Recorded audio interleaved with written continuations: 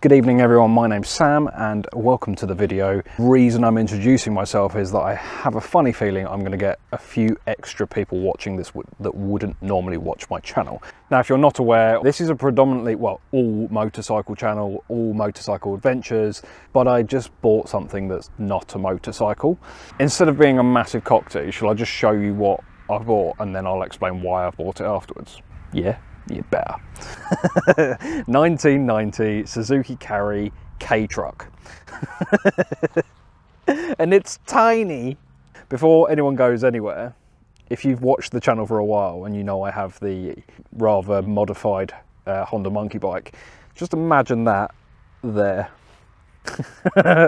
So there's a couple of reasons I bought this. Me and my other half have bought a house. We're renovating that house. It's crap looking veneer doors, rubble from us taking down walls and things like that. Up to now, we've been putting that in bags and then in the back of my car. It just leaks onto the carpets. I've had to jet wash the boot floor. Even if we put liners down, it always leaks. So with that in mind, I started looking at vans, at pickups. Also with a monkey bike, I really like going further afield on that. When we did the Wales Tech videos, things like that, you know I like dicking around on a hilariously small bike. Would be nice to be able to throw it in the back of something, whether it be a van or a truck or whatever. Third reason, I want something that I could dart around town in. My gym is a mile away from home. Getting in my 2-litre diesel lay-on, it doesn't even get warm by the time I've driven to the gym and driven back. And then I remember that in Japan they have these things called K-cars, K-E-I.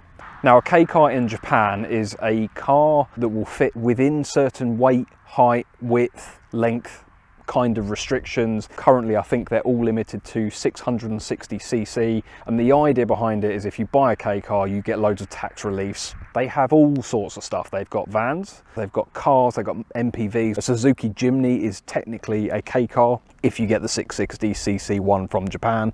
People bring them to the UK, to the US, into Europe and modify them. The same vibe with the Monkey. You've got a tiny little vehicle that's horrendously underpowered, stick knobblies on it, stick beefy suspension. I can't tell you how funny it is overtaking an enduro bike, like an out and out built for the purpose enduro bike, on a 125cc 9 horsepower monkey bike with knobblies on it.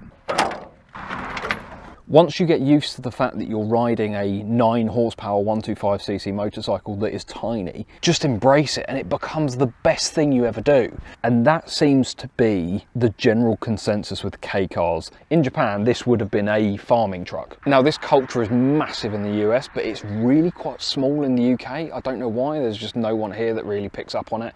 It's not as common that these trucks are imported into the UK. So this is a Japanese truck. This has come from Japan. It was imported at the end of 2023, I think it was October 2023. Now there was a few things I wanted to get with the truck. I wanted relatively low miles if I could, very little rust, which is a key thing. And although Japan don't salt their roads, you can get quite a lot of rust when you get imported vehicles because they're at sea for 3 weeks kind of thing. I wanted 4-wheel drive because I've moved to the country, case in point, the country. The UK just cannot deal with any form of inclement weather. We have snow here and the entire country shuts down and it's really irritating. That tied to the fact that we're out here, 4-wheel drive would be really useful to have. I wanted switchable 4-wheel drive because if you drive in 2-wheel drive most of the time, it's way more economical. The trucks are normally faster if they're 2-wheel drive. And I wanted stuff like low range and diff locks because it's cool.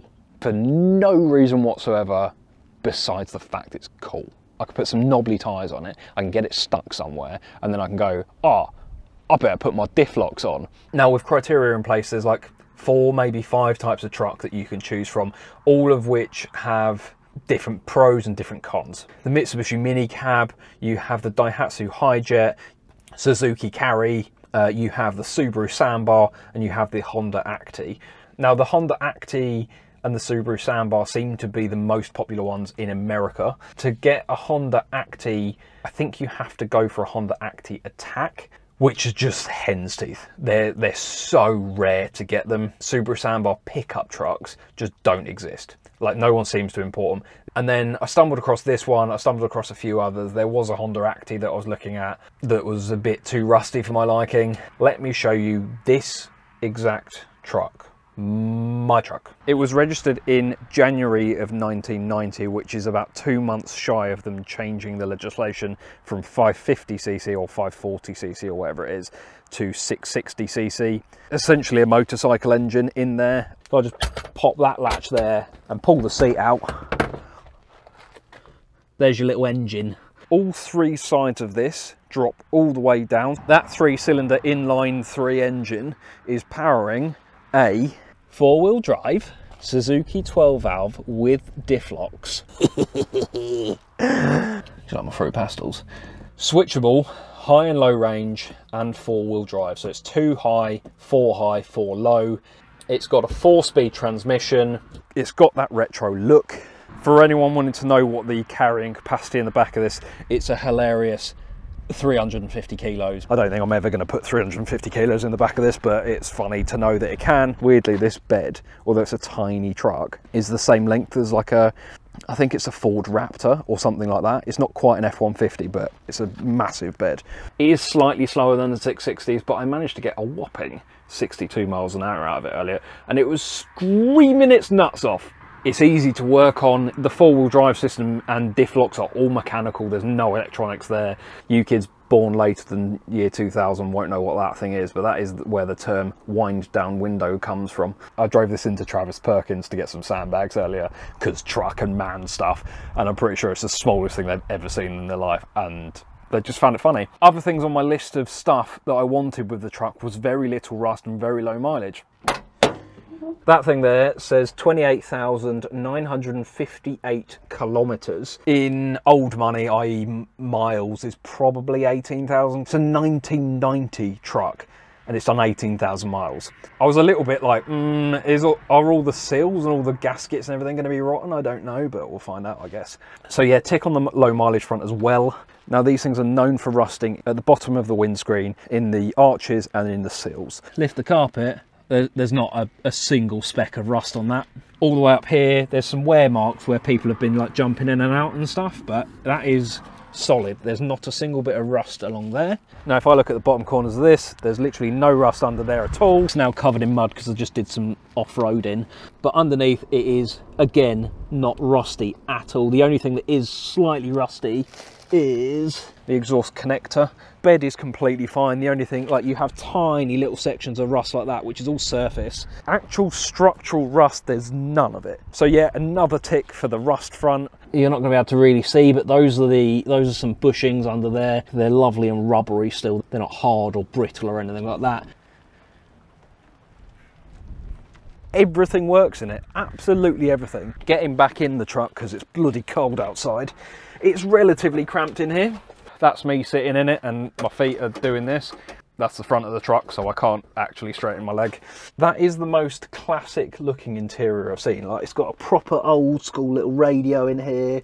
It's got just absolutely shed loads of paperwork. Now, as you'd expect, because it was only imported last year, all of this is Japanese. You can use Google Translate with the photo option and you can find out what all of this is, but it's just, this is all like service reports and like essentially like an MOT in the UK. Have the spark plugs been done? Have the belts been done? And there's just like, I mean, there's just loads of this, probably 30 of these, if not more. It's clearly been looked after by the Japanese farmer man. I'm assuming it's a man. I probably shouldn't assume, should I? Because 2024 and you can't assume stuff like that. I know this is like a novelty for us, and if you're Japanese watching this, you probably think I'm a complete and utter moron. But seeing all the little Japanese explanations and writing everywhere, like explaining how things work, and here's the sun visor with I don't know what any of that says, but I'll translate it someday. You've got what I assume is an old tax disc up there, highway, motorway kind of toll pass thing. On the way home, the amount of people that have got like leant out the window of vans, of trucks, of cars, thumbs up, like that's sick, oh my god, that's so cool. That kind of, everyone's just smiling at it. It's giving me Honda Monkey vibes, and that's what I wanted. It's going to be a useful truck that I can use around home, renovate the house with it, all that kind of stuff. I can do 4-wheel drive in, and also imagine ABR, me turning up in this thing, lifted suspension, knobbly tyres, roof rack on, big LED light on it, a roof tent thing that goes over the bed, and then the monkey with knobbly tyres in the back of this. It's just gonna be so funny, so funny. Immediate plans for it is very, very loose. I'm going to service it, although it has been looked after. I'm going to service it, I'm going to change the belts, all that kind of stuff. It just needs a little bit of tarting up. Like this needs like a back to black clean stuff on it. All the bulbs work, all the lights work, all the reverse lights work. Everything works on it, which is what I love.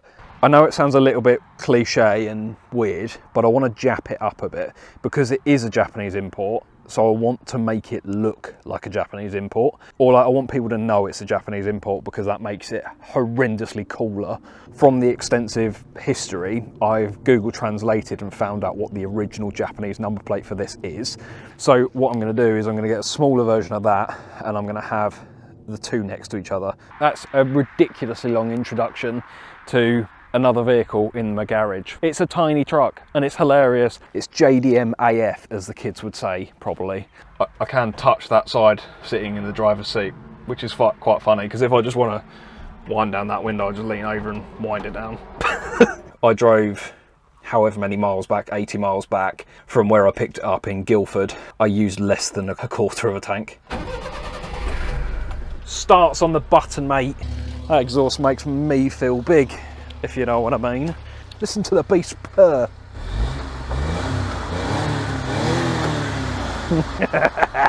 But yeah, seats are all in really good condition. Headliner is in really good condition. Dashboard's in really good condition. Steering wheel's in good condition. Door cards are in really good condition. Bang. My little Suzuki Gary. Handbrake off. It's quite loud in here. No power steering. I did do my bed up, didn't I? Yeah.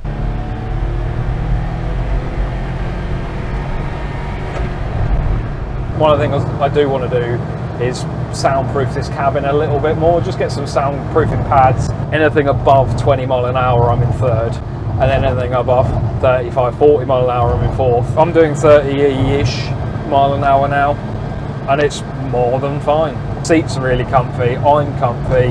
There's not a huge amount of legroom, as I mentioned before, but it's super nippy, it's super light. I've had it for not even 5-6 hours, and it's just brilliant.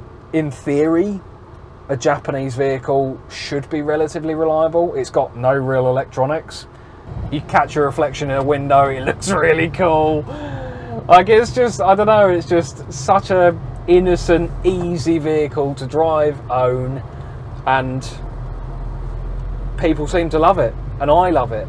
Indicators on the wrong side, but I mean, to be fair, I haven't got that wrong yet. The only thing I am getting wrong at the moment, which I really need to stop doing, is in my lay-on, because it's quite a torquey diesel and whatever. Quite often I pull away in second, go up into fourth, then I go up into sixth. I don't bother using first, third or fifth a lot of the time, and I've been doing that in this. There's quite an alarming noise when you try and put it into sixth, because just a reminder, it's only got 4 gears, and where the sixth is reverse. So yeah, I've done that twice now, and I really need to not do that anymore, because not good. Anyway, I'll stop banging on now.